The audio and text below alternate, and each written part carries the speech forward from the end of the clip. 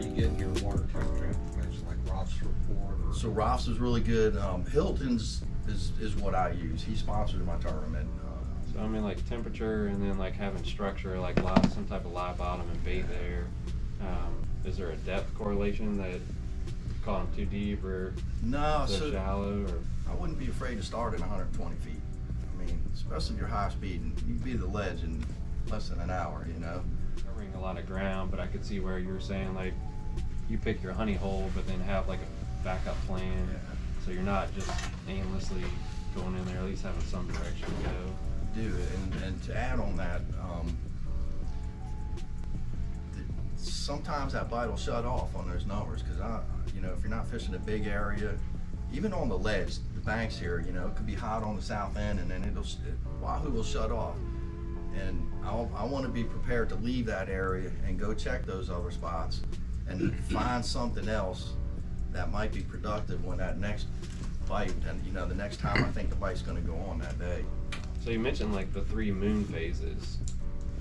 Is there like 3 days before, 2 days after? Is there? As far as the moon goes, I love fishing leading up to the full moon, and I like fishing on the full moon. Now the full moon, fishing on the full moon is tough. You're going to get maybe a shot at early morning bite, but it's going to be an afternoon bite, and you got to be willing to stay out there.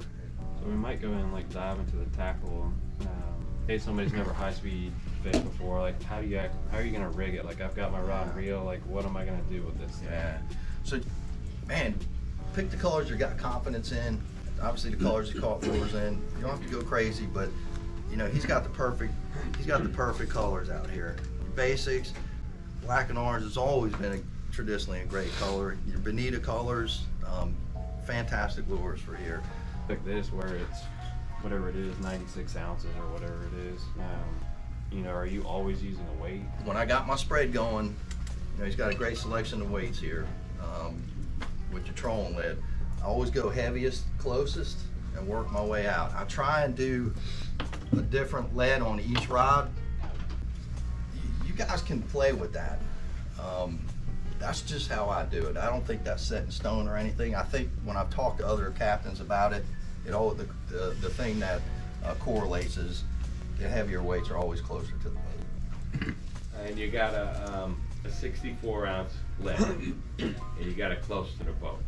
How deep do you think that really is down? Good target, you think? 5, 10 feet down? 5 feet down? I don't think you got to be thinking of depth target. I think you got to be thinking of getting your lines in the clear water. Right. So if you're down a foot or two below your whitewash, that's good, right? Mm-hmm. And closer to the boat, the more, you know what I'm saying, once you get past a little V, there's a lot of whitewash in there. So that 64 keeps that lure down underneath that. Right. I think that's what you got to think about more than I need to be at 50 feet, because right. you know, planer fishing, we can talk about that in a little bit. That's going to be where you're going to do some depth control fishing.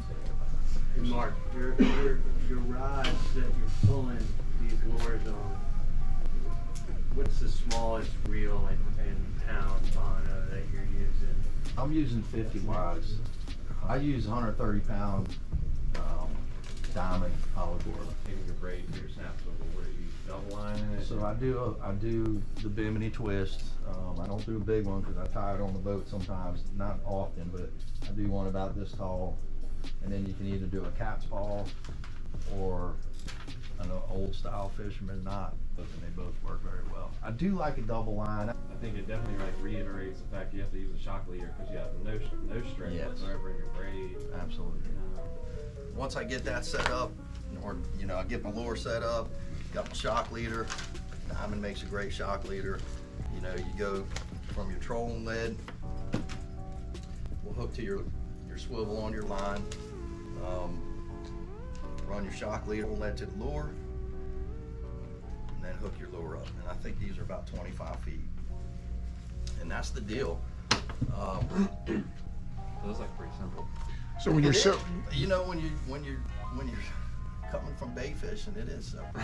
I'm not rigging 100 values the night before. You know, do I bring them? Yeah, and do I fish them? But it's simple, and there's a lot of criticism for that, but you can't argue the results. You just gotta be careful with braid to some degree. One, like handling the braid, you obviously try not to, but braid can cut into itself as well. So you want to make sure experts put that braid on there. the other thing we talked about, Jill and I were talking about drags. You want a reel with a really good drag system on it. You know, just not to spin off, but with the drag, I do set mine at 28 pounds. And I check it every time I go because I want to make sure that's what it 28 is. on strike or full? On strike. On strike. So, and I do it. So it's Still have a face left when you're looking. it's unbelievable, man. And you know, You putting them in the rod holder and fighting, or you putting a stand-up belt on? I leave it in the rod holder. No. Yeah, They're all bent butt, I'm sure. I do on my high speed. It's all bent butts. Yeah. Like no matter where the rod is, you leave it in that rod holder until you get it closer to the But boat. once you get the fish, you know, to the boat, I leave the trolling lead about 6 inches from the rod tip. My guy will pick up the rod and he'll start walking towards the front. And it helps if you have rod holders on the bow. If you don't, you just gonna have to have them stand there and hold it. You got your wire man starting back in the corner.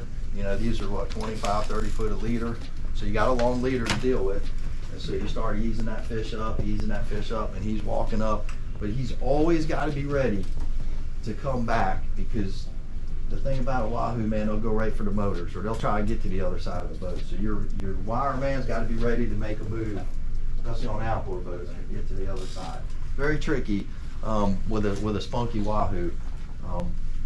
If everything goes right, he'll lead, you know, he'll lead it on up. He's gonna have to curl a couple of pieces, and then I'll slide in behind him once the fish lays up on the corner, and I'll stick him, pull him over the rail. Does anybody have any questions? Yeah. When you're picking a spot, you say you're looking for structure and stuff, and you fish over live bottom. Some of your numbers are on top of spots like that. You think that's what's attracting the fish? I definitely think bottom fishing numbers and wahoo correlate. I think the tournament's kind of helped expose the fishery we have here, and it's good. I mean, I can't say that I fished offshore a ton, but like I do not remember a more consistent, like where it's been like, not, you know, seeing 80 and 90 pound fish and above.